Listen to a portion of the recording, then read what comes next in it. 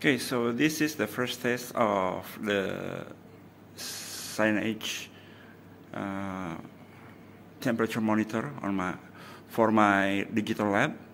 As you can see now, it doesn't receive any data. Still 0 Celsius, and also the humidity is still 0 because I haven't turned on this sensor yet.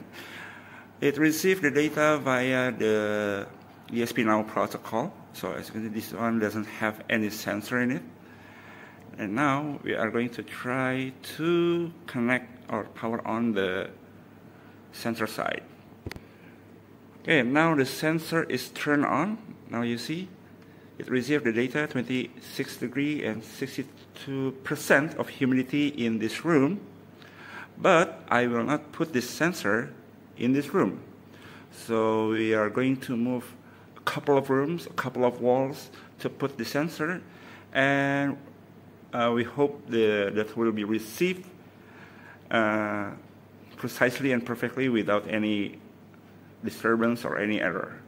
So now I'm going to put this in another room, a digital lab.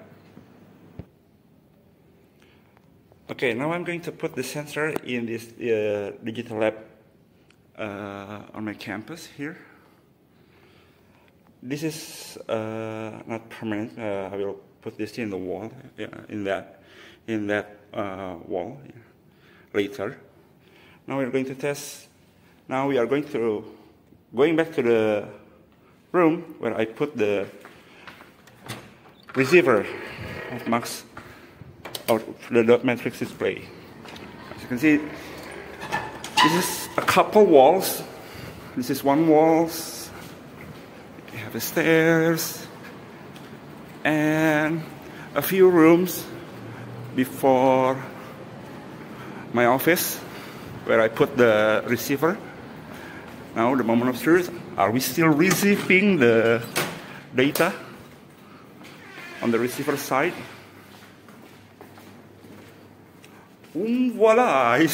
See, even though it's a couple rooms, and we are still receiving the data from the sender on the digital lab monitor. So yeah, this is a demo of my interactive signage digital lab monitor using just a couple of shell and one sensor and one MAX7219 module that consists of 4 dot matrix modules display.